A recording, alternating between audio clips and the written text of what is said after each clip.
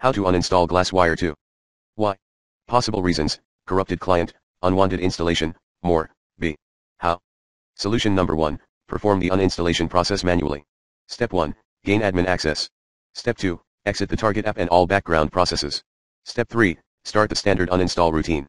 Step 4, restart your computer when ready.